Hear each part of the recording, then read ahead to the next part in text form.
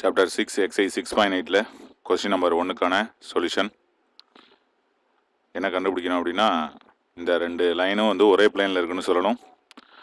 அப்புறம் அந்த பிளேனோட equation, vector equation கண்டுபிடிக்கணும். ரெண்டு நேர்கோட்டுகளின் சமன்பாடுகள் கொடுத்துருக்காங்க. அவை ரெண்டும் ஒரே தளத்தில் அமையும்னு நம்ம காண்பிக்கணும். அப்புறம் அந்த தளத்தின் துணையலகு அல்லாத வெக்டர் சமன்பாட்டை நம்ம கண்டுபிடிக்கணும். இதுதான் கொஸ்டின். இப்போ ரெண்டு லைன் ஈக்குவேஷன் கொடுத்துருக்காங்க. ரெண்டு லைனும் ஒரே பிளேனில் இருக்கணும்னு நிரூபிக்கணும். ஒரு பிளேன் அப்படின்னு எடுத்தோம்னா அதில் நிறையா லைன் இருக்கும். ஒரு பிளேனுங்கிறது நிறைய கோடுகளால் ஆனது. அந்த தளத்தில் வந்து இப்போது ஏதோ ஒரு லைன் எடுக்கிறோம். இப்போ நம்ம கிவன் லைன் பார்த்தோம்னா ஒரு வெக்டர், ஒரு பாயிண்ட்டு, ஒரு வெக்டர் அப்படின்னு சொல்லிட்டு இருக்குது.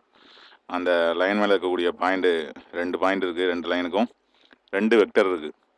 அப்போ நம்ம என்ன சொல்லணும் அப்படின்னா, இந்த ரெண்டு வெக்டரு மூணாவதாக ஒரு வெக்டரு எப்படி எடுத்துக்கலாம். இப்போ இந்த பாயிண்ட் நேம் வைக்கிறோம் ஏசி அப்படின்னா, சிலேருந்து ஏவை மைனஸ் பண்ணால் நமக்கு கிடைக்கக்கூடியது மூணாவது வெக்டர். ஏற்கனவே ரெண்டு வெக்டர் இருக்குது. அதுக்கு என்ன பேர் வச்சோம்னா, இதுக்கு பி, இதுக்கு டி அப்படின்னு வைப்போம். இப்போ மூன்று வெக்டர்கள் ஒரு தளத்தில் அமைய நிபந்தனை என்ன அப்படின்னா, சி மைனஸ் ஏ பிடி, அதாவது முப்பெருக்கம் ட்ரிபிள் ப்ராடக்ட் வந்து 0 அப்படின்னு சொல்லிட்டு நம்ம ஏற்கனவே பார்த்துருக்கோம். அதாவது C minus A dot B cross D equal to 0 அப்படின்னு சொல்லிட்டு ஏற்கனவே பார்த்துருக்கோம். அதை தான் நம்ம இங்கே இப்போ யூஸ் பண்ண போகிறோம். இப்போ ட்ரிபிள் ப்ராடக்ட் ஈக்குவல் டு 0னா அந்த மூன்று வெக்டர்களும் ஒரே தளத்தில் இருக்கும். அப்போ அந்த ரெண்டு லைனும் வந்து ஒரே பிளேனில் இருக்கா தான் நம்ம நிரூபிக்கணும். அதோட என்ன கண்டுபிடிக்கணும் அப்படின்னா, நான் பேராமெட்ரிக் ஃபார்மாக வெக்டர் ஈக்குவேஷன் கண்டுபிடிக்கணும். நான் பேராமெட்ரிக் ஃபார்மாக வெக்டர் ஈக்குவேஷன் என்னென்னா R minus A dot B cross D. இப்போ எல்லாத்துலேயுமே என்ன வருதுன்னா, அந்த பி கிராஸ் டி வருது. என்ன காரணத்தினால பி கிராஸ் டி வருது அப்படின்னா, பிக்கும் டிக்கும் பர்பண்டிகுலரான டைரக்ஷனில் என்ன இருக்கும், பி கிராஸ் டி இருக்கும் அப்படின்னு சொல்லிட்டு நம்ம தெரியும் கிராஸ் ப்ராடக்டோட இது. அப்போது ஒரு பிளேனுக்கு வந்து பர்பண்டிகுலர் வெக்டர் அப்படிங்கிறது அந்த ஈக்குவேஷன்லேயே இருக்கும். அதுதான் அந்த பிளேனோட ஈக்குவேஷன். பிளேனோட ஈக்குவேஷன் வந்து ax plus BY plus CZ plus D equal to 0 அப்படின்னு இருக்குன்னா, அந்த எக்ஸ்ஒய்செட் பக்கத்தில் உள்ளது தான் அந்த பர்பண்டிகுலர், அதாவது நார்மல் வெக்டர் அப்படின்னு சொல்லிட்டு சொல்லக்கூடியது. இப்போ அந்த நார்மல் வெக்டர் தான் பி கிராஸ் டி.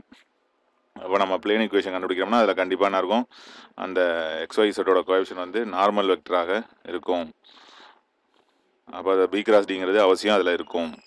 அதனால தான் எல்லாத்துலேயுமே நம்ம B cross D previous exercise 6.7ல் எல்லா சம்மலையுமே ரெண்டு வெக்டரை மல்டிப்ளை பண்ணி நம்ம அந்த பிளேன் ஈக்குவேஷனுக்கு உள்ள எக்ஸ்ஒய்செட்டோட கோஎஃபிஷியன்ட்னு எடுத்துக்கிட்டோம். இதுதான் அந்த சம்மு. இப்போ நம்ம கண்டுபிடிக்க வேண்டியது ஃபஸ்ட்டு இது. இப்படி இருந்துச்சுன்னா அது வந்து ஒரே தளத்தில் அமையும், அதாவது கோப்ளானாருக்கு நிபந்தனை. அப்புறம் அந்த சி அப்படிங்கிறது ஒரு particular point. R minus A dot B cross டிங்கிறது அந்த பிளேனோட ஈக்குவேஷன். ஆருக்கு பதில் எக்ஸ்ஐ ஒய்ஜே இசட்கே போட்டோம்னா நமக்கு கிடைக்கக்கூடியது Cartesian equation of the plane. அப்போ நம்ம ஈஸியாக இந்த சம்மை வந்து கம்ப்ளீட் பண்ணலாம். இப்போ இது வந்து என்னென்னு வச்சுக்கோம், இது வந்து ஃபஸ்ட்டு லைனு, அதனால் இது ஏ, இதுக்கு பேர் வந்து பி, இது சி, இது டி அப்படின்னு பேர் வச்சுருவோம்.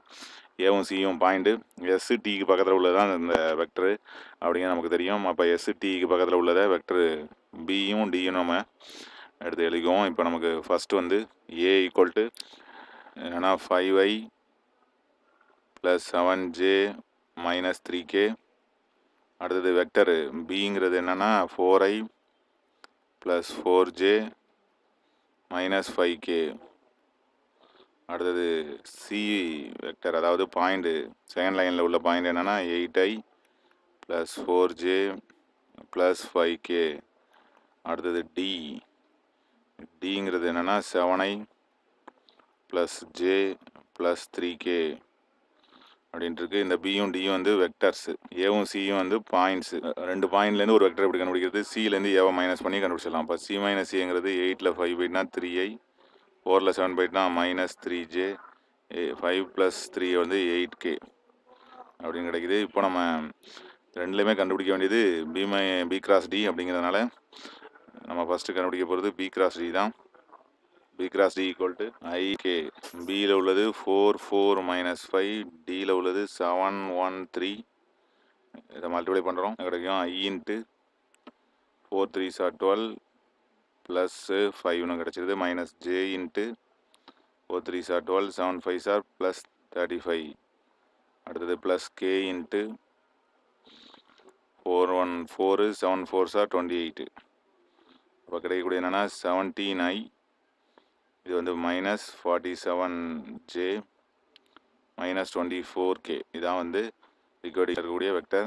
இதையும் நம்ம காமனாக எடுக்க முடியாது. அப்போ பி கிராஸ் டி வந்து அப்படியே தான் நமக்கு ஆர் டாட் அப்படின்னு ஆன்சரில் லாஸ்ட்டாக எழுத போகிறோம். அடுத்தது பி கிராஸ் டி கண்டுபிடிச்சாச்சு. அடுத்தது சி மைனஸ் சிஏ பிடி, அதாவது ஒரே தளத்தில் அமைந்ததுக்கான நிபந்தனை என்ன? Triple product. இதோட 3 வெக்டரோட ட்ரிபிள் ப்ராடக்ட் 0ன்னு வரும். இப்போ நம்ம என்ன கண்டுபிடிக்கிறோம்? சி மைனஸ் சிஏ டாட் பண்ணால் போதும். ட்ரிபிள் ப்ராடக்ட்டில் இருக்கக்கூடிய டிட்டர்மினன்ட் போட வேண்டிய அவசியம் இல்லை, ஆல்ரெடி ஒன்று போட்டாச்சு. அப்போ பி கிராஸ் டி, அப்போ சி மைனஸ் ஏவையும் இதையும் டாட் ப்ராடக்ட் பண்ண போகிறோம், இதையும் இதையும். அப்போ என்ன கிடைக்கும்? 3 × 17 minus 3 into minus 47 plus 8 into minus 24. 3 into 17 51, 3 into 47 plus 141 minus 8 into 24 வந்து 192. அப்போ இது ஒரு 192, அது ஒரு 192, 192 to 192 போயிட்டுனா 0. அப்போ இதுலேருந்து நமக்கு என்ன கிடைக்குது? C minus A dot B cross டிங்கிறது 0ன்னு கிடைக்குது. அப்போ தேர்ஃபோர் இந்த ரெண்டு லைனும் ஒரே பிளேனில் இருக்குது, அதாவது 30 × 0. அப்போ இந்த 3 வெக்டர்ஸும் ஒரே பிளேனில் இருக்குது. இந்த 3 வெக்டர்னால் 2 வெக்டர் 2 லைன் மேலே உள்ளது, இந்த 2 பாயிண்ட்டும் உருவாகக்கூடிய வெக்டரும் அந்த பிளேனில் இருக்குது. தேர்ஃபோர் இந்த லைன்ஸ் ஆர் கோப்ளானார், அதாவது இந்த கோடுகள் ஒரு தளத்தில் அமையும், கோடுகள் ஒரு தளம் அமைவன அப்படின்னு கண்டுபிடிச்சாச்சு. இப்போ நம்ம இதுலேருந்து என்ன கண்டுபிடிக்கணும்? Parametric form of equation. அப்போ இந்த கோடுகள் வந்து ஒரு தளத்தில் அமைய நிரூபிச்சாச்சு. இப்போ நம்ம தேவையானது துணை அலகு அல்லாத வெக்டர் சமன்பாடு, அதாவது parametric form of vector equation, நான் parametric form of vector equation. இதை நம்ம கண்டுபிடிக்கணும். நான் பேராமெட்ரிக் வெக்டர் ஈக்குவேஷனுக்கு ஃபார்முலா என்ன அப்படின்னா, அதில் இந்த 6 டாட்டு, இதில் வந்து ஃபஸ்ட்டு நம்ம ஏவோட இதை டாட் பண்ணி வச்சுக்கிட்டோம்னா டக்குன்னு எழுதிடலாம். இப்போ ஏவோட டாட் பண்ணுவோம், அதாவது A dot B cross D என்ன? ஏங்கிறது என்ன? ஏங்கிறது 5i + 7j - 3k. 5i + 7j, அப்போ 5 × பி கிராஸ் டி வந்து 17 + 7j, 7 × -47, அடுத்தது -3k, அப்போ 3 × -24. அப்போ எவ்வளோ கிடைக்கும்? 5 × 17 85 plus 7 × 47 minus 329, 3 × 24 plus 72. ரெண்டையும் ஆட் பண்ணோம்னா நமக்கு கிடைக்கக்கூடியது 159, 157. 157ல் 329 போயிட்டுனா பேலன்ஸ் வந்து கிடைக்கக்கூடியது -172. அப்போ இதுதான் வந்து constant term A dot B cross C. இப்போ நமக்கு தேவையான நான் பேராமெட்ரிக் வெக்டர் ஈக்குவேஷன் என்னன்னா 6 டாட்டு அந்த பி கிராஸ் டியில் உள்ள வெக்டர் 17i - 47j - 24k, அப்புறம் அந்த மைனஸ் போட்டு இந்த இதை எழுதி வேண்டியதான். இப்போ -172 இருக்குது, அதனால் +172 = 0. இதுதான் நான் parametric form of vector equation.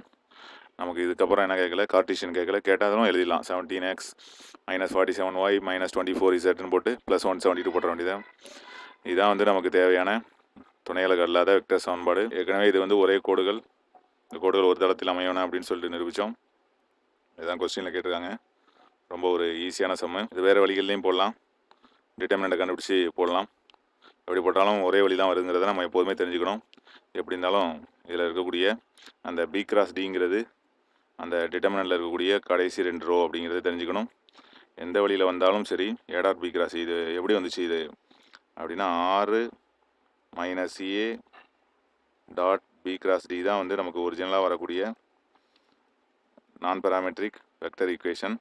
இதை நம்ம உள்ளார மல்டிப்ளை பண்ணும்போது என்ன கிடச்சிடும்? R dot B cross D minus A dot B cross D அப்படின்னு கிடைக்கும்.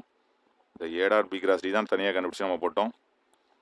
R dot B cross D தான் பி கிராஸ் டியில் உள்ள அந்த வேல்யூ எடுத்து இங்கே போட்டிருக்கோம்.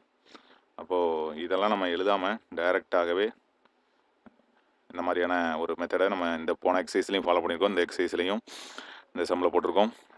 கரெக்டாக புரிஞ்சுக்கிட்டோம்னு நினைக்கிறேன். இது நல்லா யூஸ்ஃபுல்லாக இருக்கும்னு நினைக்கிறேன். தேங்க்ஸ் ஃபார் வாட்சிங்.